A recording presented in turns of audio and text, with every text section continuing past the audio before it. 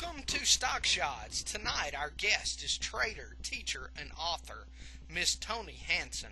For the full version of the video, please go to www.stockshotztv. That's www.stockshotz.tv. Thank you. We're here tonight with trader, teacher, and author, Ms. Toni Hansen. Toni, thank you so much for taking time out of your schedule to be with us on Stock Shotz tonight. Oh, you're welcome. Toni, we'd like to start the show by asking you how you got into trading and how you learned the methods that you use on a daily basis.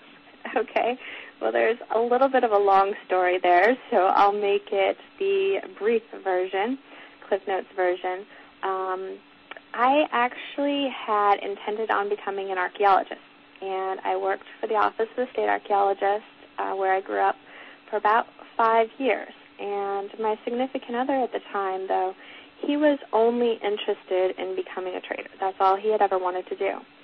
So this was about the time that online trading first really became available to the individual person.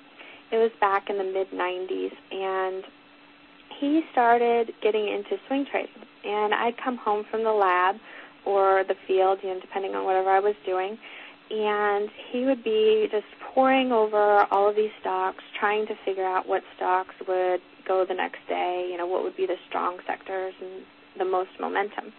And I'm somebody that is really intrigued with puzzles. Like I'm constantly trying to figure out things like all of the Mensa books and that type of stuff.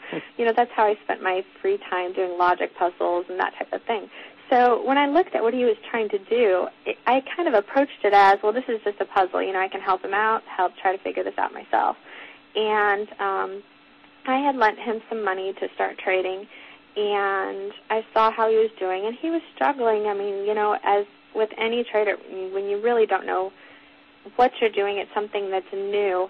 And back then, there wasn't a lot for education really at the time either. There were a couple of books out, but it's not like there is now where, you can Google something on the internet and find out a lot of the basics.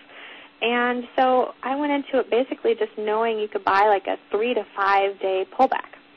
And I kind of started with just making a list of the NASDAQ 100 and the S&P 100, and I would just make a guess of what direction I thought it would go the next day. And then I started, kind of narrowing down, well, why did I think it would go that way the next day? I never read any trading books or any articles or anything like that to learn how to trade. I completely taught myself by following the market activity, because I knew that basically charts are just a representation of human emotions, and that's, what I studied going through school, through anthropology and, political science and all that. So I knew that it could be represented in a chart format, and you could have an idea of how people were feeling about the market or a stock just by looking at the charts. So I kind of developed a concept of, what are the building blocks of market patterns? I didn't really focus on things like learning what a coupled handle was or learning what a bull flag was. I wanted to know, I was seeing all these patterns that people were telling me were bull flags, but they were failing. And for me, there had to be some reason behind why is this thing that looks like a bull flag, that looks like what they're telling me is a bull flag, worked this time and then it failed this time. So I kind of went in and broke down like the activity within each of the patterns to give me an idea of where the market's going. And it came down to about basically 5 things. I'm looking at, support and resistance levels. I'm looking at momentum or pace, which is just, how fast is a security moving compared to how it was moving before that. And I'm looking at volume activity, trend placement, trend development, as well as correction periods in the day, because I discovered that there were certain times of the day where you would get reversals or strong breakouts or that type of thing. And it kind of developed from there. And eventually I quit working at the lab and started trading full-time. That is great. That is a dream that many of us hope to realize one day. let me ask the million-dollar question, because we get so many viewers that send us emails and say, how much do I need to quit my job and begin a full-time trading career, and how much money can I expect to make annually? Right, that is an incredibly good question, because everybody wants to know that. But in reality, nobody can answer that question for you. Every single trader, every single person that comes into the market is going to have different levels of what they need to make, what their personality is best suited for. A lot of times you'll come into trading and you'll think that you're going to trade with one methodology, and by the time you reach the point where you're actually consistent, you're trading completely different types of setups, completely different types of markets and time frames as you thought you would be doing when you first came into it. And everybody has a different personality. Some people are more risk adverse. Some people, they're really conservative. Some people are really aggressive. And they can make different amounts. Some people are comfortable taking losses.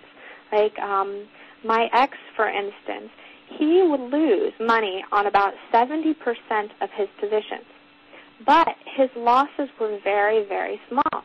And so compared to the 30% that were making money, he was really not losing much and not having very significant drawdowns at all. But for me, I cannot do that. I need to be right like 85% of the time. So I'm very conservative. I'm very picky in the types of setups I'm taking. I only have about 4 to 6 trades, well, maybe 4 to 8 trades that I take per day in terms of like a day trading capacity, and that's between futures and stocks. So maybe I'll take, 4 in stocks and 4 in futures, for instance. And for me, I have still very, very steady growth, but it's not something that is explosive. I'm not comfortable taking a huge amount of risk on my portfolio, whereas other people, they might be. So really, there's no one answer that you can give for that question, because every single person is going to be completely different. And I've been trading full-time for almost 11 years now, and I've worked with thousands and thousands of traders. None of them ends up trading like another person. So you're going to have to go into it thinking, really thinking through, are you really ready to do this, for one thing? I mean, you have to come into it being prepared in terms of financially. So you ask the question, how much does a person need when they come into trading? If you're day trading stocks, for instance, you're probably going to need about $30,000 to $40,000.